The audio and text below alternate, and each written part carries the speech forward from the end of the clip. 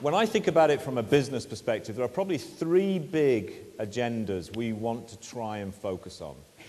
The first is we ought to be the generator of products and solutions and technologies which ultimately can help the situation. So we need to be focused on how that happens. We need to make sure that we allocate resources and capital inside the organizations to actually make those technologies become a reality. They don't just happen by accident. So if we simply develop products for the West, the chances of something materially good happening, which could transform things in the developing world in an area like maternal health, are much less likely than if we focus on the problem properly. It's important we do that. I know it sounds completely obvious, but it's not obvious. You have to make a distinct decision to go and invest to create technologies to address the needs of the populations you're trying to serve.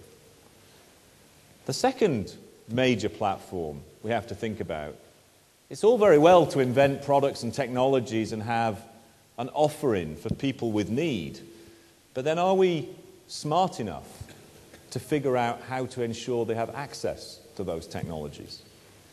So are we really going to invest the energy to think through the whole system challenge that exists? Because as we all know, it's not simply about having a technology intervention or a drug or a vaccine intervention. It's how do you make that intervention happen at the right moment in the system so it actually has a benefit and it isn't just a gesture which has no consequence. How do we make sure we understand that system, and how do we work with the system? How do we make sure the human resource base is in place? How do we make sure the distribution capacities are in place? It's really no excuse to say that we invented a product and it's somebody else's fault that no patients actually saw that product. That's an inexcusable reason for failure. And it's something that we have to really focus on in a business. You have to take a share of the accountability to understand how the system needs to evolve to deliver the technology or the intervention which has value for the people involved. And then the third area is really one of will, of political will, of the philosophy of what's trying to be achieved. And that's where I think businesses also play a potentially very important role. I'm sure many of you would look at companies like the ones I represent, or maybe some of the other companies on this board, and in general, you would say big business is pretty good at lobbying in its own interest. So those of you who are in America will have heard repeatedly comments about the lobby in Washington.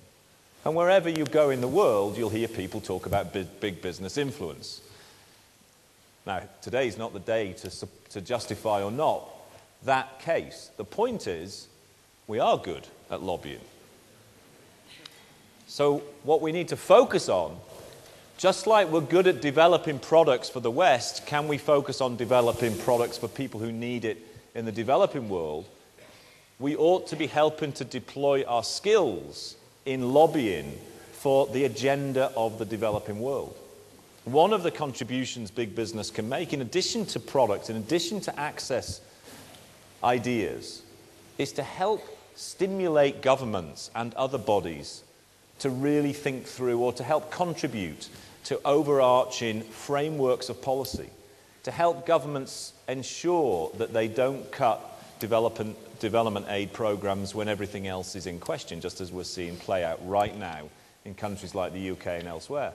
Helping make sure that we can do our bit to work with organizations like Gavi, for example, to create the AMC programs which facilitate the massive implementation of vaccination programs for newborns around the world.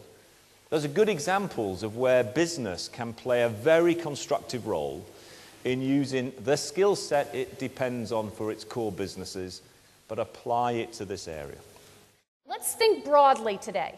Innovations are about products, they're about services, they're about new ways of doing things, they're about new ways of educating, they're about new, low-cost, affordable innovations that will save mothers and children. That's what we need to be thinking about. Certainly number two, the access issue. Thinking today, I want all of us to be thinking about the system. It's not good enough to fix one piece, and we can't, the businesses can't do it alone. This is done in partnership, but we must think about the entire system and not just one aspect, and that's where that axis comes in.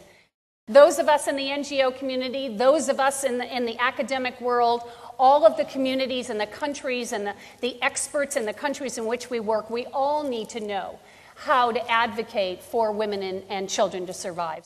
One thing that is important in this space is to recognize that one size doesn't fit all, and we need to be open to innovative solutions, to new ideas, and to the needs of communities around the world.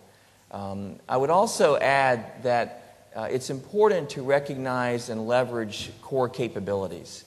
And when we think about core capabilities within a company like Coca-Cola or within your own organization, anything we can do to leverage those strengths together, to play into those capabilities together, will enhance the ability for accelerated advancement of ideas and bringing those ideas to life. So I think as NGOs, as governments look for sources of support, spotting what's important to the company. And we're pretty open about that. I mean, most companies, we've got our websites, we're talking about what we're doing and why we're trying to do it. It's reasonably easy to find where the company's motivation is, what their agenda is, and linking those up and joining the dots is the opportunity. It's a much more productive and sustainable approach than asking for donations and support. How do they build the compelling case to you as a business leader for you to say, you know what, let's work together, let's figure out how to build this model that is not a CSR model, is a model that is part of our business and can move forward? This is what I'll tell them. I'll tell them to stop looking at people in the developing world as mere recipients of other human beings' goodwill, and forever so.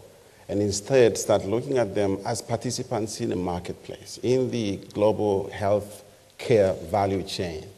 This is possible if we could just change our mindset a bit from being overwhelmed by the magnitude of the problem. We talked about the statistics that are so scary, and the figures today that are just unfathomable and impossible to get at, and people will continue to die, mother and children will continue to suffer. But 10 years ago, and I'm involved in this industry, the global telecom industry didn't believe that you can do business in poor economies. So they never looked at people in the developing world as market participants. The phone was just a rich man's tool. Government offices had some. And today, 10 years later, thanks to innovation, thanks to a very radical change of mindset, the telephone is every human being's survival tool. Rich, poor, young, old.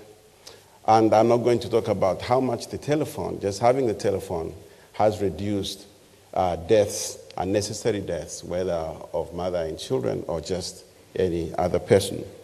And how has this happened?